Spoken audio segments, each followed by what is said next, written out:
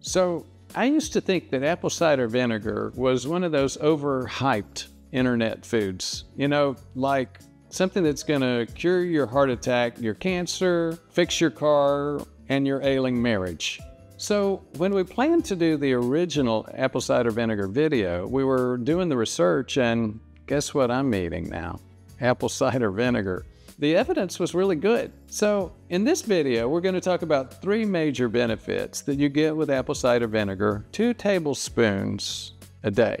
We're also going to talk about brands, at least a couple of brands. And the thing was, we got a ton of debate about brands. And we'll tell you what we found and let you make your own choice about that. The other thing is, I don't know if you noticed some of this cloudiness in here. The mother. Everybody mentions the mother, but nobody really talks that much about what is the mother? Where did it come from and what does it do?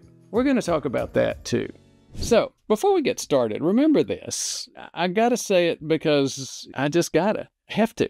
You can't out-supplement a bad lifestyle. And ACV is not going to save your marriage and get you out of debt and make you happy forever. But it's a great option for a healthy diet. If you're new to the channel, you might not know that I have type 2 diabetes. Technically anyway, I have a very minimal amount. I'm 67 at this point. It's not unusual for a 67-year-old male. What's unusual is that I diagnosed it so early, and that's because I do what I do for a living. Most people don't have that kind of background, and unfortunately, most doctors don't know how to diagnose it that early. For most people with type 2 diabetes, there are 2 major points of concern on a regular basis. We call them bioindicators. They're sort of like the dashboard on your car. You need to keep an eye on them. Fasting glucose is helpful to be aware of, and especially triglycerides. Those are the fats. And here's why fats are so important. When you have metabolic disease, prediabetes, and especially diabetes, your insulin levels often go up. Whether they do or not, you start getting into trouble burning fat. Even though you may continue to eat it in your diet, you have trouble burning it. One of the things that happens is our body starts to store that excess fat in a lot of places. And even your doctor usually won't know this. One of the first places that your body starts to store that fat that it can't burn up is in your bloodstream, in the particles. We consider those cholesterol particles, and they used to talk about good cholesterol and bad cholesterol. That's outdated. Bottom line is triglycerides in your blood are an important indicator. That's what you need to remember. You don't need to try to remember all the stuff about cholesterol values and that sort of thing. Let's get back to ACV. One of the first things you might notice after taking ACV daily for a few weeks is that it can decrease the fasting glucose level and especially those triglyceride levels. That's been shown by these 3 meta-analyses right here. A lot of people that think about ACV, well, it slows the stomach because of the acid, and therefore that's how it works. Well, that may be part of it, but there are some other big mechanisms here. It's a big step forward for people to start lowering those blood triglycerides. Those triglycerides are a major indicator of risk for heart attack and stroke. High levels of blood sugar and triglycerides are very inflammatory. They basically burn your arteries. They create plaque.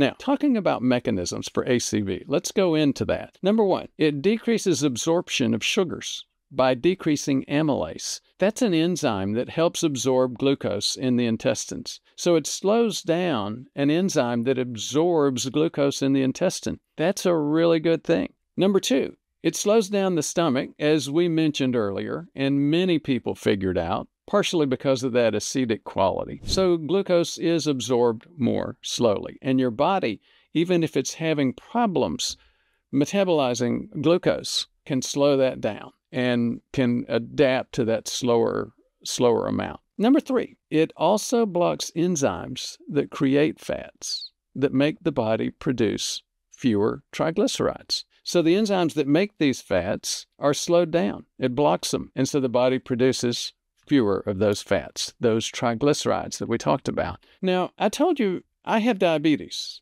but There's one thing with diabetes, again, you should know. I'm lucky because I found it very, very early. By the time they get a diagnosis of diabetes, already have damage, permanent damage to their eyes or even their arteries, clearly their arteries, and many people, even the nerves. You hear about people that have neuropathy, damage to nerves associated with diabetes. So most people, when they get diagnosed with diabetes, already have a decade or two of diabetes and that damage going on to the arteries, especially gentle or delicate arteries in the back of the eyeball and that supply nerves. Those arteries often have been damaged by the time the diagnosis of diabetes is made. That didn't happen with me because I was looking so diligently early on. In fact, between 1 and 2/3 of people already have that kind of permanent damage to their eyes by the time their diagnosis of diabetes is made. So if you're one of these people, and most of us do this, it's called denial. I don't want to know whether I've got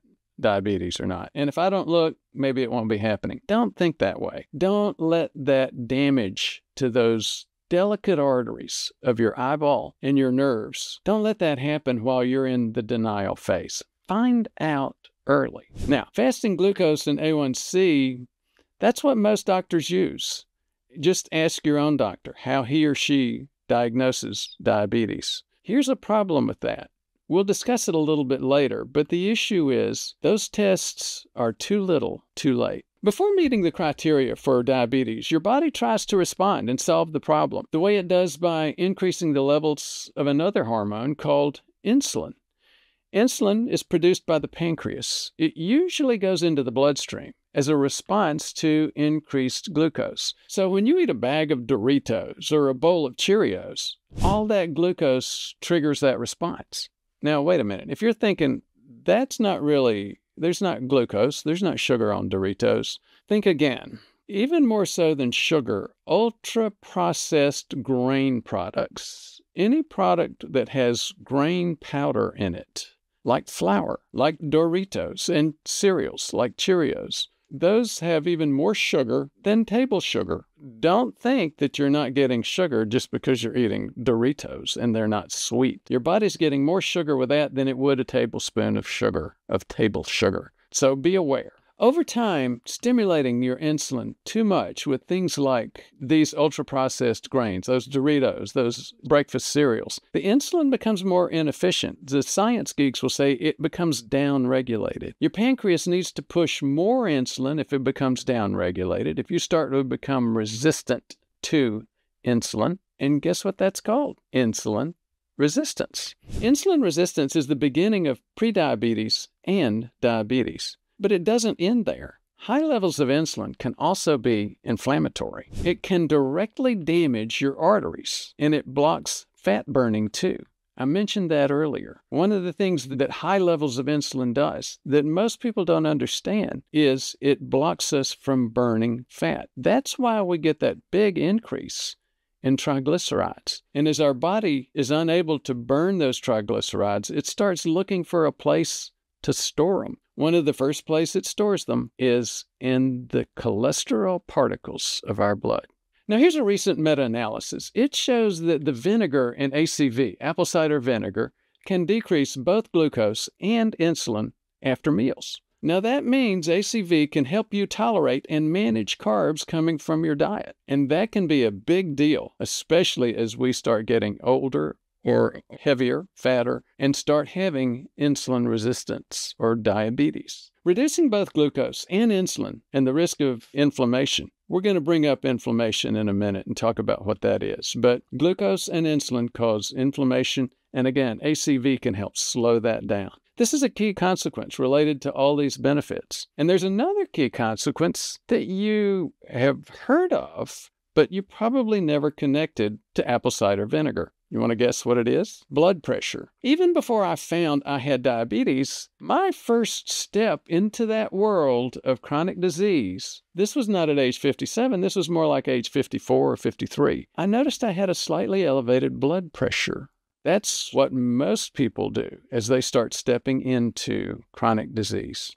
Just like me, the first thing they start finding is elevated blood pressure. You might be surprised to know that elevated insulin and glucose are closely related to high blood pressure. There's a thing called AGE, advanced glycation end products. Those advanced glycation end products can start messing with the pressure receptors in our kidneys, causing it to increase. And you might say, well, why did you go down that bunny hole, the AGE, advanced glycation end products? Because the number one AGE out there is something that you have heard of. It's that test that your doctor relies on, hemoglobin A1C. And here's the thing that you need to remember about it. It's what we call glycated hemoglobin, or hemoglobin where the sugar has bound to that protein in the hemoglobin. That can mess with your pressure receptors in your kidneys. And by the way, so does insulin. It can also mess with your kidneys and say, we need to increase the volume here, the pressure. So, for the millions out there dealing with blood pressure, I do have good news. Another recent meta-analysis shows that consumption of vinegars like the one in ACV can decrease both systolic and diastolic blood pressure. It does it on an average of about 3 points. And it's not the only natural remedy. There are others like controlling your breathing, slowing that breathing down. And we'll talk about it in just a minute, but we've done videos on that in the past. As you slow your breathing down, several things happen. You increase the bicarb in your blood, and you increase the vagus nerve, the nerve that says, let's slow down and relax. Both of those can decrease your blood pressure. So with the 3 points systolic and diastolic from ACV, and more points from controlling your breathing, from meditation, other natural remedies, you can actually have an impact. But again, if you're doing this with ACV, you got to have about 30 milliliters per day. Guess how much that is? 2 tablespoons. So remember, you can decrease your blood pressure with several natural mechanisms. ACV works. It's not a magic solution. There are no magic solutions. But again, it's another benefit that you may have heard of. Now, here's one that I bet you haven't heard of. ACV's role in Alzheimer's. What? Dementia? Can ACV cure dementia? No, I don't think it's going to cure dementia. But there is one study you see here. It's discussing the potential for ACV to help decrease Alzheimer's. You know, when you start understanding the role that ACV has with diabetes, which we've already discussed, and you connect the dots that the real scientists throughout the world these days working on Alzheimer's are beginning to call it type 3 diabetes, then you can start to connect the dots. Thanks to the antioxidant properties of ACV, there is potential for it to improve Alzheimer's or delay Alzheimer's development. The science is just not there yet, and I do expect that might be helpful, especially for my own diabetes. All right, so you may be thinking, okay, you got me convinced. I'm going to try it. Now, which brand should I buy? We're going to get some debate on this issue. We already have in our previous apple cider vinegar videos. Here's a couple of things to look for, though, no matter which brand you're looking at. Number one, make sure that it's a brand that doesn't have added sugars. Can you believe that? Apple cider vinegar with sugar added? What's that about? I'll just leave that alone. Number two, it's been tested by third parties for quality. Believe it or not, some don't do that. And number three, make sure that it has the mother. So the first points are intuitive. You don't want apple cider vinegar that's got much sugar, like soda, and that, again, defeats the purpose. You also want the best quality. Someone else to look at it and say, yep, this is good quality. But let's think about that mother. So I've read a couple of papers tackling this, and here's what I found. The mother is a thick, hard layer. It's formed by acetic acid-producing bacteria. They're on the surface of the vinegar. It's composed mainly of a carbohydrate called cellulose. And if you're thinking, wait a minute, did I just hear carbohydrate? We just said we want to avoid carbohydrates. I got that. There's one carbohydrate you don't have to worry about, cellulose or fiber, and that's what this is. The mother's usually present unfiltered ACV. Now, there's an interesting thing to note about it. The mother also includes things called phenolic compounds. Geek alert, we're going to have just a couple of seconds about geeky stuff. The phenolic compounds, for the organic chemistry guys out there, they have that special ring structure on their molecules. They've also been shown to have very good, very positive antioxidant and anti-inflammatory, and even antimicrobial properties. The mother has these 4: gallic acid, chlorogenic acid, catechin, and caffeic acid.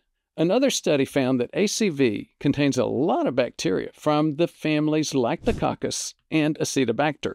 And those are not exclusive to the mother, but they are very positive bacteria that we want to have to push out the bad bacteria. Even though there are claims about enzymes involved in the mother, I haven't found good research papers that back that up, or papers comparing unfiltered ACV with the mother and filtered ACV. But that doesn't mean there are no benefits to the mother. Since we saw the phenolic compounds involved, those might be major players in the ACV game. Just a word of caution, unfiltered ACV is usually not pasteurized. That means it could be contaminated with unhealthy bacteria, which could be dangerous for people, especially with weak immune systems, children, pregnant women. So if you're looking for unfiltered and third-party reviewed ACV, hate to say it, Fairchild is one. That's fine. Don't get a lot of pushback on that one, but Bragg's is another. And they do both seem to be good options. I know. I've read comments. We had a ton of them before. Bragg's was bought by Bill Gates, and I get it. And he watered it down. I get all that. When you actually look at the facts behind that, I'm not so sure that happened. Now, it does look like Katy Perry and Orlando Bloom are investors. But again, we're not so sure that it really got watered down. Anyhow, the brand of ACV that you choose is your choice, not mine. A third option can be Kevala, but it seems it only comes on a plastic bottle or in a plastic bottle. If you remember the video we did a few months ago on microplastics and their linkage to extra cardiovascular risk, you'll understand why I don't get things in plastic very much if I can help it. It's hard. Still, most things come in plastics, but when I can avoid it, I will. So I don't get Kevala ACV. Now, there's one more hidden ACV benefit. You really ought to know about it. We didn't discuss it here. You can check it out in this video, though.